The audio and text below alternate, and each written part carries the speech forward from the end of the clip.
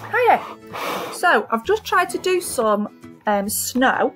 So basically what I've done is I've used the pen tool and with a white colour I've just made some little dots on my screen. Okay, then to make it look like it's falling snow down the bottom, I go to copy frame and then I add a little dot of snow underneath the other dot that's already there. So I'm going to try and do that quite quickly just to show you what I mean. So I'll just get this snow here, there,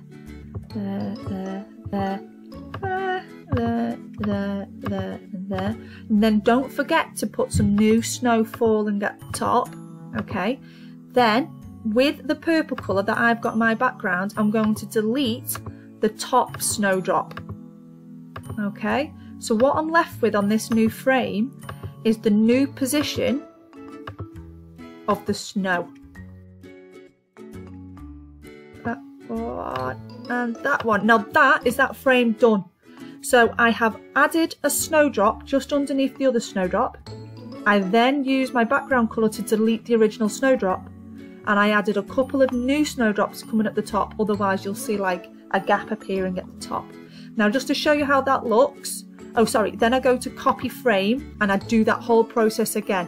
You'd only really need to do it maybe up to like 10 frames because that will give the effect that you're going for. Then when I press preview, you can see that it's starting to look like snow's falling, and it's as simple as that.